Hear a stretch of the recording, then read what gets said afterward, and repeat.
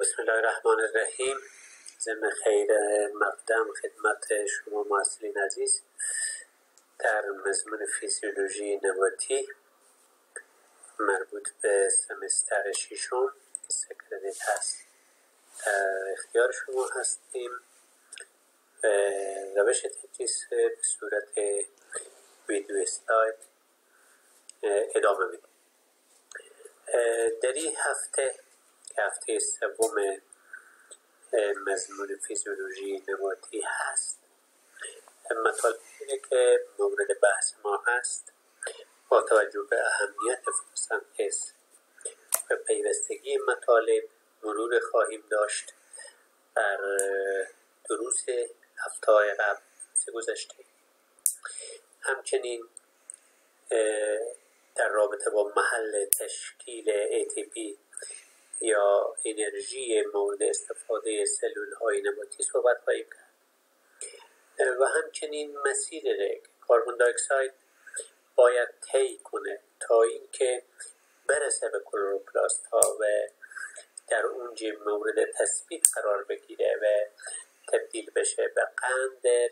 ما این مسیر مورد مطالعه قرار خواهیم داد و مطالب را در انتها جمع‌بندی کرده و مطالبی که در اینجا گفته خواهد شد نسبت به اونها ما جمع‌بندی میکنیم و به طور خلاصه خدمت شما عرض خواهیم کرد. اما در رابطه با درس های گذشته در رابطه با فتوسنتز ما تعریفی داشتیم و صحبت کردیم که فتوسنتز یک عملیه هست که در طی اون نباتات قادرند مواد عضوی بسازند یا قند بسازند. مجموعه فیروانفعالاتی هست که گیاه کربن دی اکساید از هوا میگیره و آب از خاک و در مجاورت نور آفتاب یا نور خورشید اینها را باعث میشه که تولید مواد عضوی کنه که این عملیه یا این پروسیجر گرفتن کربن دی اکساید از هوا و آب از خاک در مجاورت نور خورشید تشکیل مواد عضوی را تحت عنوان فتوسنتز میگن که در اندامک های خاصی در داخل گیاه تحت عنوان کلوروپلاست ها و طی عملیه فتوسنتز انجام خواهد شد. به طور خلاصه در داخل سلول ما فیلوانفعالات کیمیایی که گفتیم یک فیلوانفعالات روشنایی یا مرحله روشنایی فتوسنتز بود که در اثر نور خورشید در داخل همونطور که می‌بینید در داخل قشاها یا تایلاکوئیدها باعث میشه که فیلوانفعالات روشنایی انجام بشه. در اثر این فیلوانفعالات ابتداً آب شکسته شده و اکسیژن تولید میشه و نور خورشید جذب میشه، تبدیل میشه به انرژی نورانی خورشید، تبدیل میشه به انرژی کیمیایی مورد استفاده سلول های گیاهی که عبارتند از ATP و NADPH. این مرحله نوری فتوسنتز است، ولی مرحله تاریکی فتوسنتز همونطور که میبینید در داخل استروما انجام میشه. کربن دی اکساید از هوا گرفته میشه، وارد سایکل تحت عنوان سایکل کالوین میشه و بعد از این تولید قند میکنه و انرژی که از مرحله نوری فتوسنتز تولید شده بود یعنی ATP و NADPH، ATP آدنوزین ترایفسفات و NADPH یا نیکوتینامید آدونین دیفسفات، اینها دو تا منبع عمده انرژی کیمیایی مورد استفاده سلول های گیاهی هستند که در مرحله نوری تولید میشن و در مرحله تاریکی در سیکل کالوین مورد استفاده قرار میگیرن و باعث میشن که کربن دی اکساید هوا را جذب کنن و فیکس کنن و در انرژی از او در سلول های گلوکوز، قندی که تولید میکنن در داخل کلوروپلاست اینها رو تولید کنن و به سایر اندام ها ارسال بکنن. اما فعالانفعالات نوری فتوسنتز ما از برگ چنان که دیدیم ابتداعا از برگ وارد بافت ها شدیم، از بافت ها بعد از شناسایی بافت های مختلف برگ آمدیم وارد سلول ها شدیم، از سلول اندامک های مختلف تشریح کردیم و مشخص کردیم و حالا آمدیم داخل واکنش های کیمیایی که در داخل کلوروپلاست به عنوان منبع اصلی یا کارخانه سازنده مواد فتوسنتزی هست در اون مورد بحث میکنیم. اولین مرحله واکنش های نوری فتوسنتز که در کلوروپلاست ها انجام میشه، آب همینطور که میبینید شکسته میشه. آب شکسته میشه به کربن دی اکساید، آب شکسته میشه به اکسیژن O2 و H مثبت و الکترون منفی. بنابراین اون چیزی که از این به بعد وظیفه اصلی فعالانفعالات را انجام میشه تبادلات الکترونی هست. بنابراین زنجیره انتقال الکترون دقیقاً مثل این که شما یک میله فلزی را در برابر آتش بگیرید، به تدریج نوک که به نزدیک آتش هست گرم میشه و بعد از مدت انتهای میله فلزی که ممکنه 1 متر یا بیشتر یا کمتر در تا آتش فاصله داشته باشه و در دست شما هست، آهسته آهسته گرم میشه. دلیل چی است؟ دلیل جنبش الکترونی هست، حرکت الکترون ها هست و انتقال انرژی به حساب گرمایی از آتش به دست شما هست. بنابراین در اینجا هم آب وقتی که شکسته میشه الکترون آزاد میشه، سطح انرژی بالا میره. انرژی اولین الکترون ها میرسه به سیستم نوری 2 یا فوتوسیستم 2. فوتوسیستم چی هست؟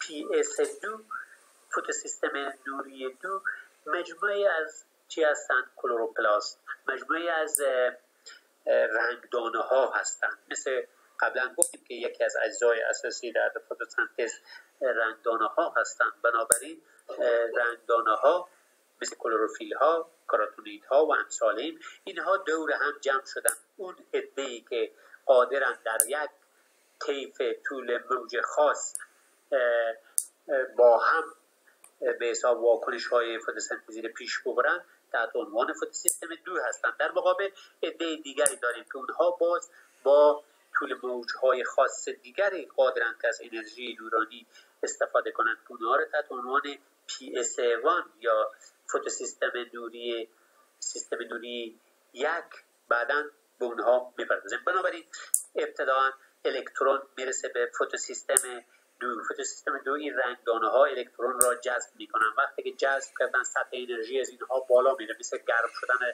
دست ما و شما که انتقال دادن الکترون را. بنابراین سطح انرژی بالا میره، الکترون میرسه به اولین ماده تحت عنوان ماده Q یا کینون. بعد از او الکترون به تدریج منتقل میشه به پلاستوکینین، سراشیبی، یعنی مقدار انرژی کم میشه وقتی دست به دست میگذره و از یک ماده به ماده دیگه میرسه. بنابراین میرسه به پلاستوکینون. زمانی که الکترون به پلاستوکینون رسید، الکترون منتقل میشه به CYTF یا سایتوکروم F. سایتوکروم F در اینجا در زمان انتقال PQ الکترون از PQ یا پلاستوکینون به سایتوکروم F مقداری از انرژی خود ذخیره میکنه در چی؟ در مولکول های ATP. بنابراین ATP یا آدنوزین ترای فسفات تولید میشه. ADP کجا بود؟ ADP در داخل سلول وجود داره. PI فسفراس معدنی، فسفراسی که ما به صورت کد کیمیایی میدیم و گیاه از زمین به عنوان فسفراس معدنی او رو میگیره میاد در داخل سلول ها. در کجا به کار میده؟ در تولید ATP. پس بنابراین یکی از مواد پرمصرف در سلول های گیاهی چی هست؟ P هست، فسفراس هست. ADP و PI معدنی که وجود داره همراه با الکترون سطح انرژی ADP را افزایش میده و یک بند انرژی آدنوزین دای فسفات به آدنوزین ترای فسفات تبدیل میکنه به ATP ذخیره میشه. پس مقداری از انرژی به صورت انرژی کیمیاوی مورد استفاده گیاهی در این مرحله تولید شد. بعد از الکترون از سایتوکروم F به Pc میرسه یا پلاستوسیانین. سطح انرژی پایین افتاده. برای چی؟ به خاطر که مقدار انرژی به صورت ATP ذخیره شده. حال گروه دیگری از رنگدانه ها حاضرند که الکترون را بگیرند و از این استفاده کنند و تحت عنوان فوتوسیستم یک وارد فوتوسیستم یک میشه. این رنگدانه ها الکترون رو میگیرن، الکترون رو منتقل میکنن به ماده دیگر تحت عنوان Fd یا فردوکسین.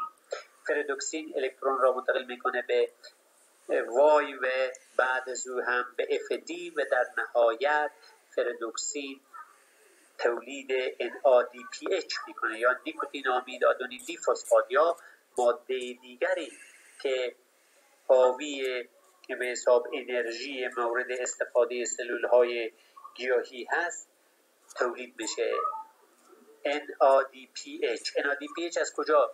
NADP مثبت قبلا در داخل سلول وجود داشته، H مثبت از تجزیه آب به وجود آمده، الکترون را هم که در این مرحله میرسه. وقتی که رسید به فردوکسین تولید NADPH میشه. پس دو تا ماده اساسی ATP و NADPH در اثر انتقال الکترون ها، زنجیره انتقال الکترونی 1، زنجیره انتقال الکترونی 2 و زنجیره انتقال الکترونی 3 و به کمک فوتوسیستم 2 و فوتوسیستم 1 اینها تونستند دو تا ماده ATP و NADPH را تولید کنند. از چی؟ از انرژی تشعشع خورشیدی، یعنی انرژی و نورانی را در طی فعل و انفعالاتی که انجام شد زنجیره انتقال الکترونی در مرحله نوری تبدیل کردن انرژی نورانی را به انرژی کیمیاوی مورد استفاده سلول های گیاهی که عبارت بود از ATP و NADPH.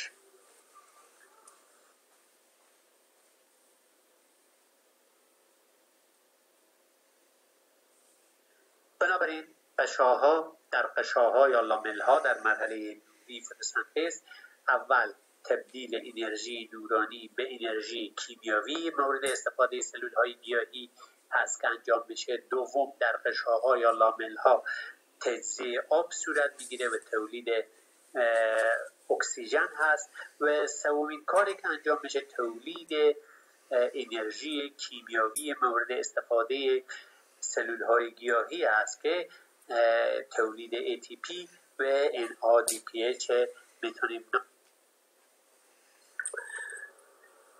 واکنش های فتوسنتز اساسا ما گفتیم به دو دسته اینها را تقسیم کنند. یکی آنهایی که نیازمند مستقیم نور آفتاب یا خورشید هست و اون سری واکنش ها یا فعل انفعالاتی که نیازمند مستقیم به نور آفتاب نداره. به واکنش هایی که نیازمند مستقیم نور آفتاب هست واکنش های نوری فتوسنتز میگویند و واکنش هایی که نیاز مستقیم به نور آفتاب نداره واکنش های مرحله تاریک میگن.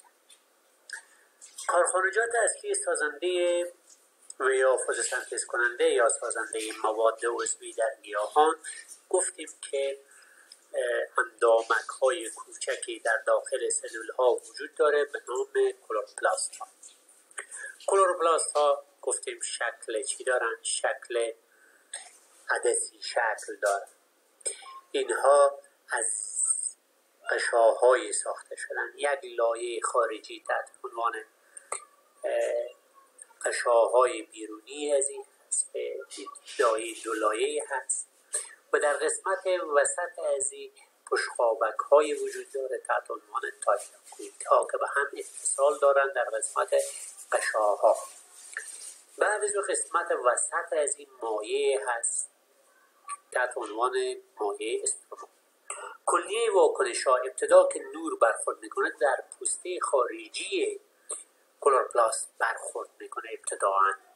بنابراین کلیه واکنش های نوری فتوسنتز در قشاها انجام میشه که این قشاها تحت عنوان قشاها یا تایلاکویت ها نمیشه. نور آفتاب که مورد استفاده، نور خورشید مورد استفاده در عملیه فتوسنتز نور طیف نور 400 تا 700 نانومتر بود. بنابراین رنگدانه های فتوسنتزی در 400 تا 700 نانومتر قادرند فعالیت کنند و نور آفتاب مورد استفاده در عملیه فتوسنتز قرار بدن و مواد عضوی بسازند. پس مرحله نوری فتوسنتز انجام در تایلاکوئیدهای قشاهای کلورپلاست انجام میشه و طیف نور که مورد استفاده از 400 تا 700 نانومتر است.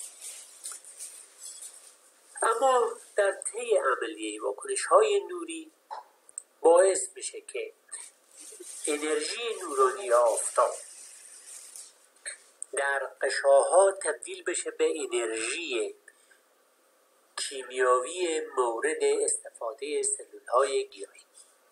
بنابراین در تایلاکوئیدها یا در کلوروپلاست ها و یا اختصاصی تر بگیم در طی واکنش های نوری فتوسنتز انرژی نورانی به انرژی کیمیاوی قابل استفاده گیاهان تبدیل میشه.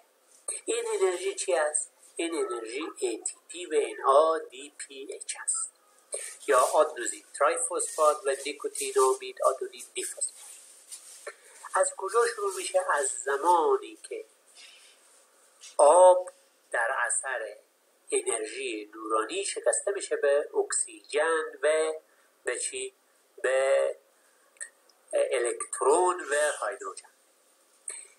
مطالبی که ما اینجا میگیم مروری هست بر جلسات گذشته که در رابطه با فتوسنتز صحبت کردیم. در مرحله نوری فتوسنتز آب شکسته میشه، یک سری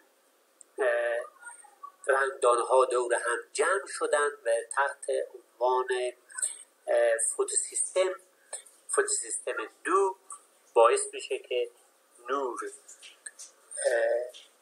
الکترون های آب آزاد کنه و آب بشکنه و الکترون ها در زنجیره انتقال الکترون باعث تولید ATP در طی دو مرحله چرخه‌ای و غیر چرخه‌ای میشن و در نهایت هم تولید NADPH میکنن یا نیکوتینامید آدونین دی فسفات. خب اما واکنش های تاریکی در کجا انجام میشه؟ واکنش های تاریکی در استرومای کلورپلاست صورت میگیره و انجام میشه و در اینجا انرژی نورانی که تبدیل شده بود به انرژی کیمیاوی مورد استفاده یعنی ATP و NADPH، این انرژی کیمیاوی حاصل از مرحله نوری در بخش تاریکی در واکنش های تاریکی مصرف میشه و وقتی که مصرف شد این انرژی در چی ذخیره میشه؟ در تولید سلول های قند یا سلول های هگزوز که مواد عضوی هست و در گیاه ساخته میشه، اینها ساخته میشه. تا اینجا این خلاصه از مطالبی بود که ما در هفته گذشته خدمت شما بیان کردیم. اما در ادامه خب سوالی که اینجا پیش میاد هست که ATP در کجا تولید میشه. ببینیم این سوال ما چگونه میتونیم جواب بدیم با توجه به مطالبی که ما تا به اینجا گفتیم. ATP در کلوروپلاست ها تولید میشه. در کلوروپلاست ها در اثر فوتوفسفوریلیسیون خطی یعنی فسفر شدن نوری در اثر انتقال الکترون ها که به صورت خطی بود در فوتوسیستم 1 و فوتوسیستم 2.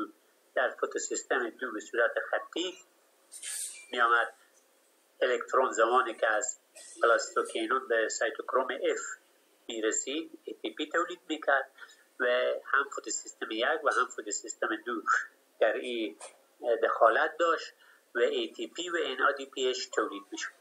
دوم فسفوریلیسیون یا فسفر شدن چرخه‌ای زمانی بود که NADPH به قدر کافی تولید شده بود، الکترون برگشت می‌خورد می‌آمد به 2 مرتبه به پلاستوکینون و از پلاستوکینون تبدیل می‌شد می‌رفت به سایتوکروم F و باز ATP تولید می‌شد، 2 مرتبه الکترون می‌آمد به فوتوسیستم یک و باز می آمد به پرادوکسین و برگشت میخورد به پلاستیکینون. به صورت چرخه‌ای این کار به جای ای که NADPH تولید بشه همواره ATP در فوتوسیستم یک تولید میشه. پس بنابراین طی دو پروسیجر، یکی فسفوریلیسیون خطی و دیگر فسفوریلیسیون چرخه‌ای، در کلروپلاست ATP تولید میشه. یک محل دیگری هم که بعدا ما به او خواهیم پرداخت و در بخش تنفس صحبت خواهیم کرد و او هست که ATP زمانی هست که مواد قلبی ما شکسته میشه و در میتوکندری ها در اثر فسفوریلیسیون اکسیداتیو یا اکسید شدن ATP تولید میشه. پس بنابراین محل های تولید ATP ما دو تا محل، یکی در کلوروپلاست دیگری در میتوکندری. در کلوروپلاست دو پروسیجر، یکی به صورت خطی و به صورت چرخه‌ای هست و در میتوکندری ها هم که به صورت فسفوریلیسیون اکسیداتیو ATP تولید می شود. اما سوالات دیگری هم خلاصه از درس میتونه باشه. اول، در تولید چرخه‌ای ATP کدام فوتوسیستم نقش داره؟ ما قبلا گفتیم زمانی که NADPH به حد اکثر رسید و دیگر نیازی نیست که دیگه تولید بشه و H مثبت کافی وجود نداره، بنابراین برگشت میخوره. پس در فوتوسیستم یک الکترون برگشت میخوره از پرادوکسین میایه به پلاستوکینون و سایتوکروم F به صورت چرخه‌ای تولید میشود و فوتوسیستم یک در او دخالت داره. در تولید غیر چرخه‌ای ATP کدام فوتوسیستم ها؟ گفتیم زمانی که به صورت معمول سیستم کار میکنه و هم ATP در فوتوسیستم دو و هم NADPH در فوتوسیستم یک تولید میشن و این به صورت خطی هست و غیر چرخه‌ای هر دو فوتوسیستم در او دخالت دارن. انرژی لازم جهت حرکت سایکل کالوین چگونه تامین میشه؟ انرژی لازم سایکل کالوین در مرحله تاریکی هست. انرژی از کدام مرحله تولید میشه؟ از مرحله نوری هست، یعنی زمانی که ATP و NADPH یعنی انرژی کیمیایی مورد استفاده سلول های گیاهی تولید شد، این انرژی کیمیایی صرف میشه در مرحله تاریکی سایکل کالوین. سایکل کالوین در گیاهان سیسه در کجا انجام میشه؟ در کلوروپلاست های سلول های مزوفیل. پس در کلوروپلاست های سلول های مزوفیل هست که فعل و انفعالات سایکل کالوین به فتوسنتز یا مرحله تاریکی آن انجام. اما مکانیسم ما تا اینجا صحبت کرده در رابطه با مکانیسم های تولید مرحله تاریکی، تولید انرژی کیمیایی ATP به NADPH بود که صحبت کردیم. اما در رابطه با تثبیت یا جذب کربن دی اکساید و فیکس کردن از او و تولید مواد عضوی و تولید قندها صحبت نکردیم. حال در اینجا مرحله تاریکی را مورد بحث قرار میدیم که تحت عنوان مکانیسم های تثبیت کربن دی اکساید در گیاهان هست. اساساً کربن دی اکساید زمانی که خواسته باشه برسه به سلول های گیاهی از چند مانع باید بگذره. مانع اول یک لایه از هوا در نزدیک سطح تحتانی برگ ها وجود دارد، در نزدیک استومات ها. اگر یاد شما باشه در قسمتی که ما برگ صحبت کردیم، یک لایه از در لایه تحتانی برگ منافذی وجود دارد تحت عنوان استومات ها. پس اولین لایه‌ای که مانع ورود کربن دی اکساید به داخل استومات ها میشه چیه؟ باندری لایر هست یا لایه مرزی که از هوا هست و مانع میشه که مولکول های بزرگ کربن دی اکساید وارد استومات ها بشه. پس مقاومت باندری لایر ریزیستنس مقاومت اولیه هست که در برابر ورود کربن دی اکساید در داخل استومات ها وجود داره. مرحله دوم استومات ها یا گارد سل ها هستند یا روزنک ها. گارد سل هایی که وجود دارن به راحتی اجازه ورود به کربن دی اکساید نمیدن. این دومین ریزیستنس یا مقاومتی است که وجود داره. بعد از عبور این دو تا مقاومت به کربن دی اکساید، زمانی که وارد فضای سلولی میشه، یک فضای به حساب اینترسلولار ایر اسپیس ریزیستنس است یا مقاومت فضای بین سلول ها است، به راحتی از بین سلول ها نمیتونه عبور کنه. به هر حال یک مقاومتی وجود داره، به راحتی نمیذارن یک گاز یا یک مولکول خارجی از بین فضای سلول ها عبور کنه. این سه تا مقاومت و مقاومت چهارم هم زمانی که وارد سلول شد مقاومت چی هست؟ مقاومت بخش مایع سلولی هست که به راحتی نمیگذاره که کربن دی اکساید برسه به کجا؟ به بخش کلوروپلاست ها و داخل خود سلول. پس بنابراین 4 تا مقاومت در برابر ورود کربن دی اکساید به داخل سلول های گیاهی و انجام فتوسنتز وجود داره که یک باندری لایر ریزیستنس هست، دوم استوماتا ریزیستنس هست، سه سلولار ایر اسپیس ریزیستنس و لیکوید فاز ریزیستنس. 4 تا مقاومتی هست در برابر کربن دی اکساید وجود. خب تا اینجا اگر سوالی باشه ما در خدمت هستیم، میتونیم بپرسیم.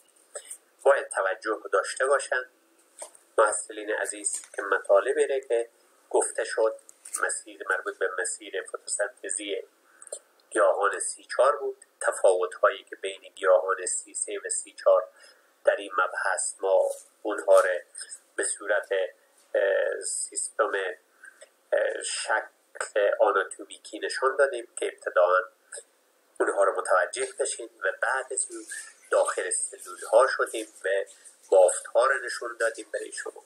بافت هایی که کنار هم قرار گرفته بودن 2 تا بافت مزوفیل و غلاف آوندی بود که اینها بعد از اون آمدن سلول های از اینها در مجاورت هم قرار داشتن و